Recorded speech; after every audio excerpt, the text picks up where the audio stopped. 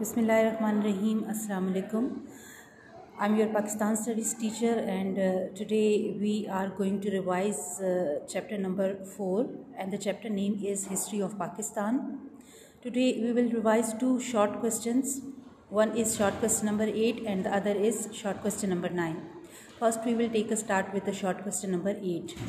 The question is how Ayub Khan got success in the elections of 1965. First come to the background. With the imposition of 1962 constitution, different political parties of Pakistan started their activities. Old leaders of Muslim League called the party convention. Muslim League in groups. Convention elected Ayub Khan as the president of Muslim League. This decision was not acceptable to the members of Muslim League. So Muslim League was divided into two groups. One is Convention Muslim League and the other Council Muslim League. Supporters of Miss Fatma Jinnah. In presidential elections, Ayub Khan had a competition with Miss Fatma Jinnah. The opposition parties were supporting Miss Fatma Jinnah. Besides these, Council Muslim League, Jamaat-e-Islami, Awami League, National Awami Party, etc. were also supporting Miss Fatma Jinnah.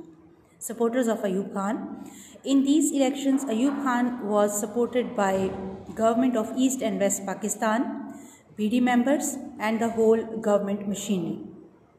So, due to the illegal and immoral activities of Miss Fatma Jinnah was defeated in the elections and Ayub Khan was successful.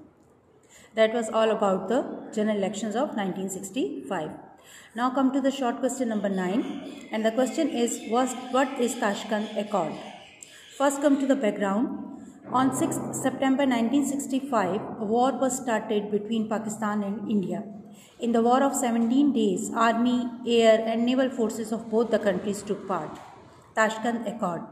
In January 1966, Russian Prime Minister Mr. Kostin signed an accord between both the countries.